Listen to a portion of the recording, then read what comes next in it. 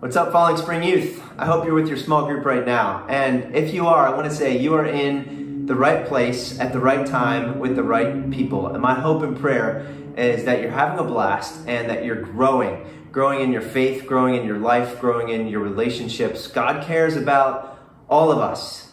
He cares about the whole of our lives, not just our Bible knowledge or how we're doing in prayer, but every part of our lives, especially as it relates to enjoying Him and bringing glory to Him forever. So again, I hope you're with your small groups and that you guys are having a great time.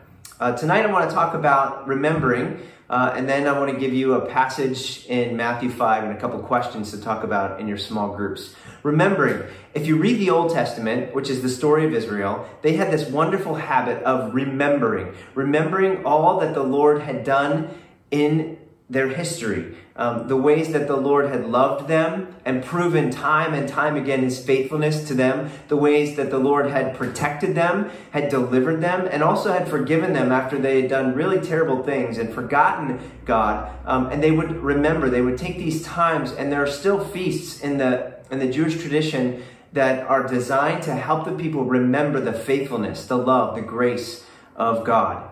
So tonight, I would like you in your small group conversations later to remember. And so I want you to discuss this question in your group. And I will put this question in the description of the video. Can you remember a time in your life when God was especially real to you? When your faith, when your relationship with God seemed incredibly real? Can you remember a time that God really forgave you or protected you? Can you remember a time that God really worked through you? Feel free to answer any or all of those questions. Remembering. Next, I want to get to Matthew chapter 5. I'm going to read a few verses here and then ask you a couple of questions. And again, I'll put the questions for you guys to discuss in the comments or in the description of the video. This is Matthew 5:13. And this is Jesus talking to some followers of His up on a mountain. It's part of what's called the Sermon on the Mount, which is Matthew 5, 6, and 7. And He's talking about salt and light and how we are both. This is what He says. Let me tell you why you are here. You're here to be salt seasoning that brings out the God flavors of this earth. If you lose your saltiness, how will people taste godliness? You've lost your usefulness and will end up in the garbage. Here's another way to put it. You're here to be light, bringing out the God colors in the world. God is not a secret to be kept. We're going public with this, as public as a city on a hill. If I make you light bearers, you don't think I'm going to hide you under a bucket, do you? I'm putting you on a light stand. Now that I've put you there on a hilltop, on a light stand, shine. Keep open house. Be generous with your lives. By opening up to others, you'll prompt people to open up with God, this generous Father in heaven. I'm going to read that last part again. By opening up to others, you'll prompt people to open up with God, this generous Father in heaven. Salt and light, what does it mean? That's what I want you to talk about in your groups. Try to figure this out. I'm not going to talk much on it. Try to figure this out. So a couple things about this passage. Pull out some Bibles or your Bible app and read this. Again, it starts with Matthew 5:13. It's a section on salt and light. It goes to verse 16, Matthew 5:13 to 16. Read those verses together again. What is one question that you have?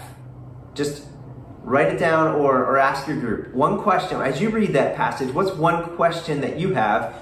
Ask your questions as a group and respond to them. The point is not to get all the right answers. The point is to ask the questions and have a conversation to help you deeper understand what Jesus was trying to say to the people back then and also to us.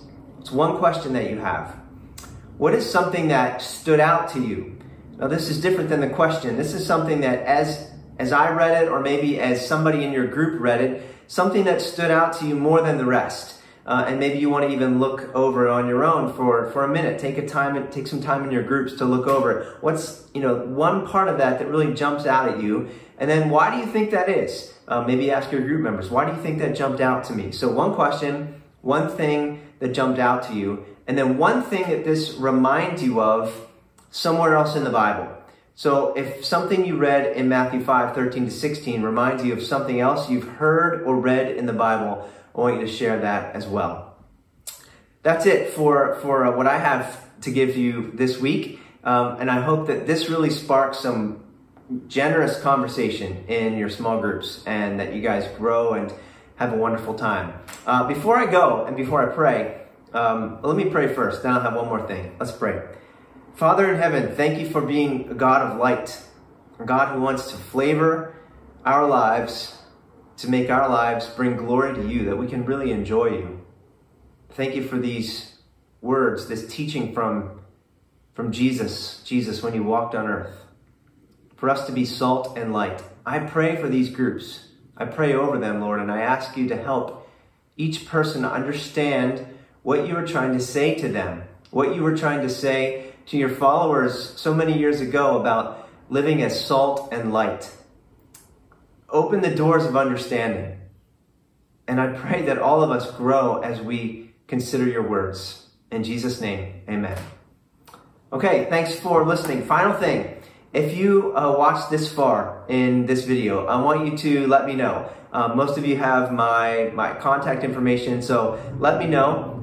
Maybe each of you or just one person from your group can let me know, or just leave a comment in the video if you don't have my contact information. Second thing is, if you're actually watching this during your small group, I want one person in your group to let me know that. Just trying to get a sense of if these videos are helping you and if they're really being applied in your groups and so forth. So love you all and hope that, again, you have great conversations in your group, and I hope you enjoy this week.